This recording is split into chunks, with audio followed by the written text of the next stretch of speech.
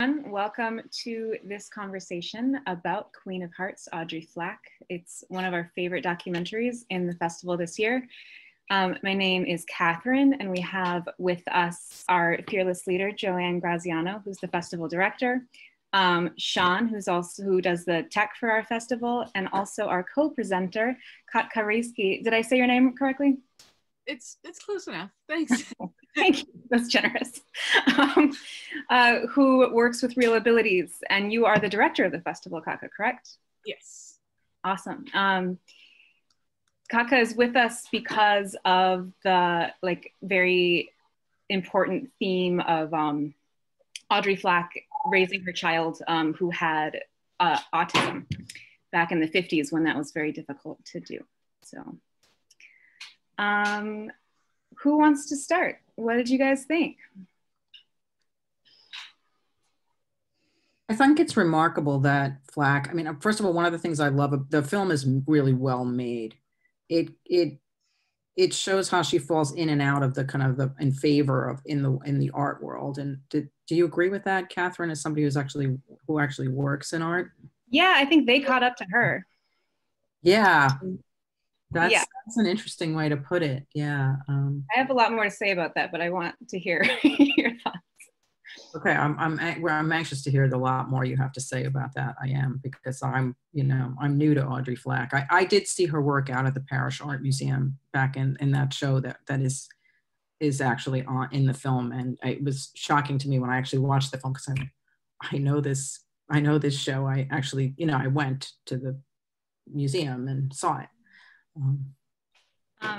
She was actually new to me too. I went to art school and I totally learned about the photorealist movement, and maybe I've forgotten because it was like 15 years ago, but I don't recall ever hearing about Audrey Flack. So I'm really happy that this documentary was made, because I think she was obviously very important and added sort of a feminine aesthetic to the movement that I think it needed. But what's interesting to me is that when Audrey Flack started, the world was still very much steeped in modernism, as it was for most of the 20th century, which was like a very masculine philosophical and art movement that was all about sort of mastering nature and sort of rejecting the old world, right? And that included rejecting traditional painting that used to, back in the Renaissance, strive to be realistic. And so actually photorealism in general was really sort of scoffed at. And then of course, within that movement, she was ridiculed for being too kitschy and too feminine, like as we saw in the movie. But what's interesting to me is, I think in the 70s is when the world was sort of transitioning to postmodernism, which is all about referencing other genres, which is exactly what photorealists were doing. So I think that she actually, now if you look back, she looks like a pioneer, whereas before people maybe thought of her or just didn't know what to do with her. I mean, there's kind of a lot to be said of artists that are sort of ahead of their time, and I feel like she definitely was ahead of her time in many ways. Like, it kind of like shocked me, the sort of dismissal of her whole style, like the whole Vanitas sort of like period of like sort of this collage kind of building that she does with her painting. It's just like it's so masterful, and there's so much in it too. Like, talk about mise en scène. It's like really kind of like so much kind of like being told to you, but it's not immediately obvious, which is kind of nice too. So you have to kind of actually take it in, which is the best thing about art. Is sort of like that sort of kind of communing with it, I guess. Yeah. Well, and speaking of Vanitas too, so Vanitas was a style of painting mostly in the Netherlands in the 17th century, and it was these still lifes that usually had a skull and some rotting fruit, and they sort of they all had the same theme, which was it was about the transience of life, the certainty of death, and the futility of pleasure. which I remember learning about this in school and being like, you know, if it's all about how life is going to end, that seems like it's making a pretty good case for pleasure to me. And I think now after watching this film, Audrey Flack is clearly pro pleasure. Like she likes to have a good time. And so I think a lot of her paintings back in the 70s were like these pro pleasure vanitas, which is so cool to me. And there's a nice moment where she's kind of talking about the Wheel of Fortune one, and it's got the sort of the reflection of the skull, but then there's also the mirror that's like upturned. And I mean, her use of perspective angles, oh my god, like so brilliant. But then the reflection in the mirror with the rainbow, because it's actually like showing us above, you know, that kind of glimmer of hope. And I was like, this is really kind of amazing, like how much is locked in to this. And you'd have to really look at like her paintings for a long time to kind of really take them all in. So clever, so clever. But then like to be an art critic and overlook those symbols is just egregious to me. Like that's your whole job. I thought that was really funny. Well, it's kind of I think they were dismissing that. I think that they were dismissing it as kitsch, right? And not kitsch, not in considering that kitsch then, you know, they were kind of doing the, you know, the Greenberg, you know, kitsch bad, you know. Right. They just missed the point entirely. So they didn't think to look for symbols because they didn't think there would be any there. No, it's women's baubles. And the way she got the luminosity on kind of the pearls and the objects that she puts in the space are fascinating. But then she makes the choice to stop painting. As an artist, she stops. And do you have any information about that at all, Catherine, about why she makes the decision? Or do you have any thoughts about why she might have made the decision? Was it just defeatism? Did she already feel like she had gotten to the place where she needed to be with that particular genre? Yeah, that's what she said, right? It's just, she's like, I've done what I wanted to do with photorealism, which was absolutely put her own mark on it. But I don't know. I kind of think it was maybe something sort of complicated and private and personal, because she does allude to the fact that she got really depressed because she just couldn't paint anymore. So I don't know. I'm curious to know that too. It's kind of also the height of her getting like beaten down by the critics and the press and everybody who was like regarding her work. And that's a lot, you know, all that sort of negative feedback is so a lot. And especially if you're, you know, she also, I mean, she had the extra burden of motherhood and children and stuff like that, on which a lot of her male counterparts didn't necessarily have. Like, you know, she talked about in the documentary about, you know, having to paint and then like go home and cook dinner, you know, and kind of take care of her family. And that's, you know, that's a burden that's not necessarily forced on her male counterparts. And, you know, that I'm sure that burden it's a lot. It's a lot. Yeah. That's one of those things too, that especially right now, it's really apparent how much that's still a problem. Like so many of the women I know who are mothers are like, oh, okay, now I'll work from home and also do all the childcare, I guess, even though my husband calls himself a feminist. Like, it's just like the gender roles haven't caught up to like our ideology about them, I think, in a lot of cases. But do you feel like there's a element of mockery in the way she approaches vanitas and her art, like that there's a sense of humor in the way, in her sort of take on vanitas, that she sort of makes fun of like the gravity that, yeah, and know, like the austerity of it. I think so. Back, you know, looked at it. Yeah, that's when I see her paintings, that's, you know, that's the sense I get a little bit. Yeah. But I don't know if the critics got it. No, I don't think they did. And maybe like, because we're looking back on it through a lens of a more postmodern world, I think it's maybe easier for us to understand, but it was just so new that maybe it makes sense.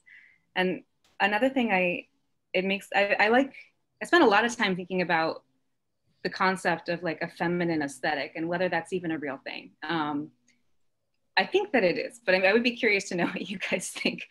But going back to modernism, I think that it actually ushered in this kind of polarization between masculine and feminine aesthetics. Because if you think about what art was like before modernism, and even fashion, like before modernism, the art was, we had impressionism. Everyone was painting freaking flowers. Like all of the like top male artists were painting like beautiful fields of flowers.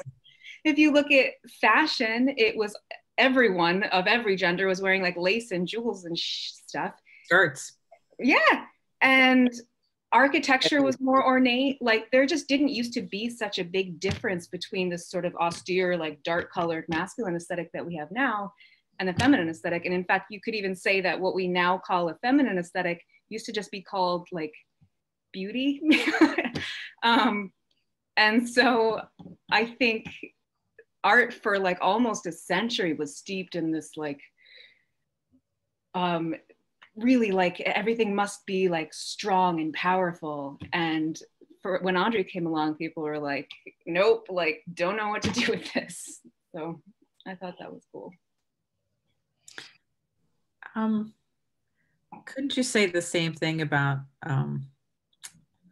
you know, The Bachelor grinds his coffee a lot, and that people didn't know what to do with that either? Wait, what do you mean? Yeah, there are some male artists that come earlier that actually are male artists who kind of play with the whole idea of kind of, but they're more the trans kind of, you know. Yeah. Yeah, definitely. I wanted to ask you about how you felt about the way the film or she made the choice to confront Albers through confronting the painting. Oh yeah. Moment when she goes, and she's not only the artist who's kind of gone completely against the person who was set up to be her mentor. So when she walks into the director's decision to have her kind of confront her mentor in that way and say, you know, my art was so different. This is what I was taught. I was brought to Yale. It was an honor, but I wasn't going to not go my own way. And then the fact that in that moment is when she reveals what it was like to be alone in the studio with him and have him kind of cross a line. And she does it as an old woman in front of his art that she hates. Yeah. Fabulous decision. And I would love to ask her or Deborah if that, whose choice that was to do that there, you know, to have that come forward. Because as she said, I mean, this is not something people haven't heard me say before. And of course, this is not what her whole art has been about. But what did you think of that choice, Catherine, to have her kind of do that there? I haven't thought about it in this way. I want to hear what other people think, honestly, because I think I never, I just actually haven't thought until right now about how powerful that was. I mean, it was powerful to me that she was sharing this moment that, you know, most of us have had, and it's always important to share that, and where and how you do it is significant. But yeah, I hadn't thought about it in quite that way. I also think it's not the most important moment in the film. So it's there, it's important, but it's not the thing that the film's about at all. It's really about her kind of evolution as an artist. And that's what's phenomenal. I think the other thing I want to ask you too is, you know, she works in different medium, and then in the film and in her personal work, she returns to painting in the end of the day. Is that because she found herself as a painter again? Do you think that has something to do with the issue that arose with the commission to make that piece in Queens that can move the statue? Yes, became you know, a cause celeb that wasn't good. Yeah, I don't know. I mean, maybe she just had enough time and distance from it that she was able to approach it fresh, because her new work is so different from her old work. And I think sometimes you just need that time. But yeah, like you said, I love how they didn't, they showed us the moment of Audrey being sexually assaulted by Albers without making it seem like that was the reason for her rejection of his aesthetic, or like that like made her who she is, or any of this other shit that we always see in movies where it's like a turning point for someone that like makes them into a badass. Like it was like, knew what her aesthetic was. It wasn't his. Right. He was stuck in this place in Yale where everybody was doing this. There's the circle, there's the circle, there's the circle. Yeah. Mm. And that idea of the role, and she still comes through that period that, you know, that Agnes Varda is coming through. You know, Agnes Varda is older than her, obviously, but she's coming through that period when there's an expectation of women. The fact that her mother, when she got into Yale, began to cry, not tears of joy, but tears that she would not find a husband. Yeah. I mean, the other thing about Yale too is Yale at that period was not a place that was well known to be favorable towards Jewish people. So her choice to go to Yale then, I don't know if Albers himself was Jewish. I don't know that, but her choice to go must have been isolating in other ways too. It's interesting. Yeah. Katka, I want to hear about what you thought and what your impression was of especially of the parts about her daughter. I mean, it's just, you know, these are they're tough films for me to watch. That's about any really mental health considerations. I mean, sort of both professionally and personally.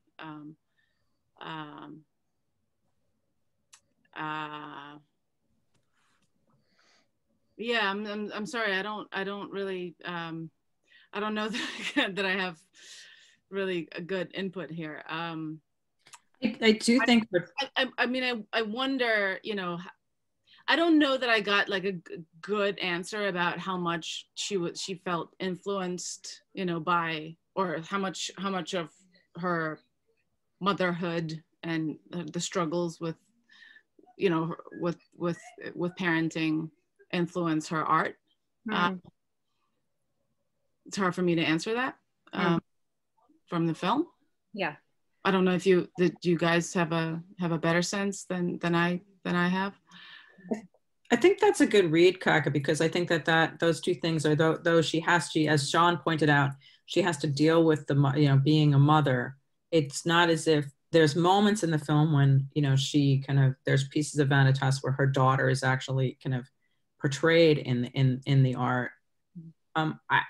This made me think, and Catherine, you'd be the authority to answer this, but in those Vanitas pieces, you know, you were talking about there being joy and mortality in there. I wonder if having a child who she seems very joyful with, despite her daughter's limitations, maybe that's what do you think that could have been some influence? The film doesn't make any point about that, but do you think that could have some influence of why that art kind of brings mortality and joy into kind of alignment in a way that? Yeah, I mean, I think there's like a larger, like,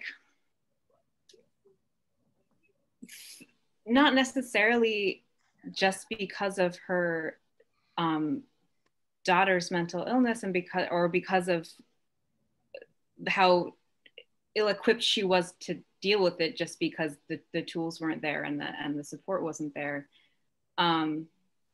I think in general, motherhood seems like it was very difficult for her, right? Like, because she's trying to have a career, and because at first she had a husband who didn't care about helping. And I think there's just sadness and kind of anguish in general that comes through in her work.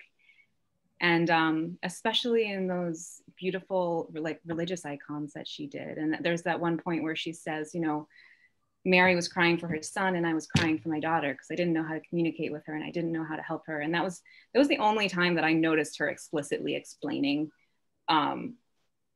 her relationship with her daughter being reflected in her work. And she even went out of her way to say, I didn't think of that then, but I think of it now. So looking back, she believes that was an influence, but she wasn't cognizant of it at the time, which is interesting. Yeah, and I mean, what was great about the documentary too is that it talked about a little bit about her sort of upbringing and her mother being absent for a lot of her childhood as well, due to, like, you know, working outside the home and all this kind of stuff. So she one of her regrets was like, when the other kids were getting picked up from school by their mothers, that her mother was never there. And kind of like it kind of affected her going forward and when she became a mother too, of sort of like the sort of nostalgia that our culture sort of gives motherhood and what a perfect mother is. So that pressure, it's really interesting. And I felt like it did, especially with the painting with the mirrors and the skulls and the Wheel of Fortune, with that little kind of like small portrait in the very ornate frame, very nostalgic almost portrait of her daughter, younger in it, kind of like, spoke to sort of that sort of like longing for that kind of like perfect motherhood sort of like symbolism. In the sort of the mix of like death and joy and sadness as well. Catherine, I wanted to ask you about the making of the making of the film, because you obviously, as somebody who's done programming at a major museum, certainly I'm sure you've had to look at a lot of documentaries, biopic documentary, biographical documentaries about artists. This one really stood out to me, and I wanted to ask you, how you felt about that, because you found this film, and I've never seen one that was as compelling. So I wanted to ask you how it compares or what it's doing differently. Sorry to put you on the spot with that question. Well, the thing that comes to mind is that it's not a portrait of someone who's kind of frozen in time. Like, I feel like you see a lot of documentaries about artists who are still living, but their current existence is kind of like an epitaph at the end, where they're like, and they're still here. But this was totally fluid from her, from her childhood to now. Her work right now is given equal emphasis, and it's made so clear that she is still evolving, and curious, and totally just a badass and someone to look up to. And her voice is in it throughout too. It's not like someone else's perspective on her. It's like an autobiographical documentary, even though she didn't make it herself. I love that moment when she has to put the booties on to walk into Pollock's studio. Yes. And she says, can you believe we got to put he used to walk around here, with us, and and it was just, she's hysterical. She's got a lot of humor in the way she presents herself as well.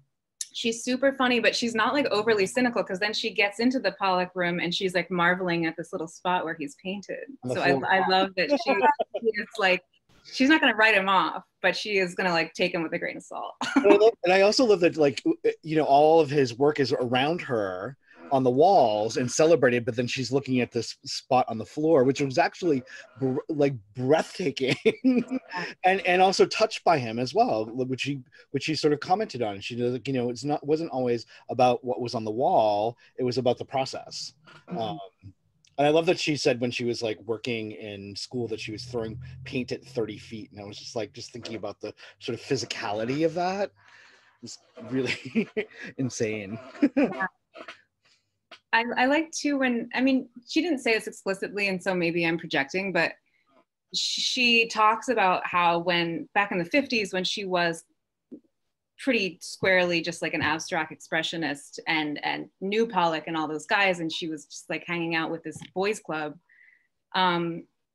I imagine that maybe as a young woman she was more interested in fitting in with them, and like eventually found her way into, like, I think about like when I first became interested in like film and programming, I would go see like midnight movies and art house theaters, and it was always like Criterion stuff and like the canon that has been defined, like it's very Eurocentric, it's like very male, and I really wanted to be a part of that club. I was like, I want to like know all about movies so I can be cool like these like programmers who are like putting together these programs. And then eventually you're like, I don't want to be a part of that club. I want to make my own club.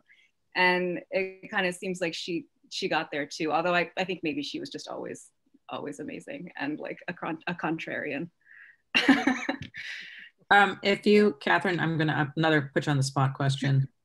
If you had the benefit to meet her at some point, or if she came to an interview with you, what would you really want to ask her?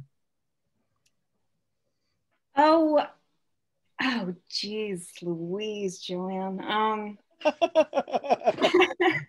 don't know. I mean, I'm really like nosy about sort of people's mental health and emotional life. Just like, that's how I get to know people, is by like oversharing about things like anxiety and depression and things. And it's like, as long as when you get that stuff out, you just feel immediately close to someone. So I want to know about, like you said, why she stopped painting. I want to know how it really felt when she was at her lowest, and she talked about how she didn't want to live anymore when she first became a mother, and how she got out of that. I don't know, that stuff interests me a lot. And of course, a documentary is out of respect only going to go so deep into those topics. So yeah, I want to know, like, what was it like? What was like experiencing all of this from your perspective? I want to ask her, I want her to teach me how to be a badass like she is. Yeah. Yeah.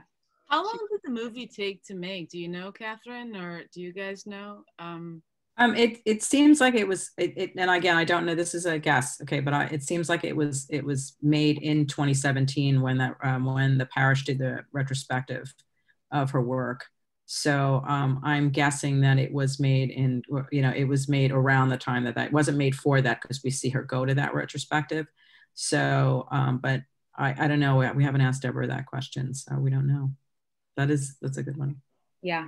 We need Deborah's voice. Filmmaker myself, I'm always curious how long it took. I mean, I've worked on documentaries for 7 years or for 2, so it's always, I want more archival footage from that women, was it Women Making Women art sort of show where she, in the 70s, that sort of happened? Because that all of the sort of like the clips that they showed from the artwork in there was so fascinating, with like Judy Chicago and like the use of textiles and weaving and all this kind of like womanly sort of arts. So fascinating and like so beautiful. Like I talk about FOMO.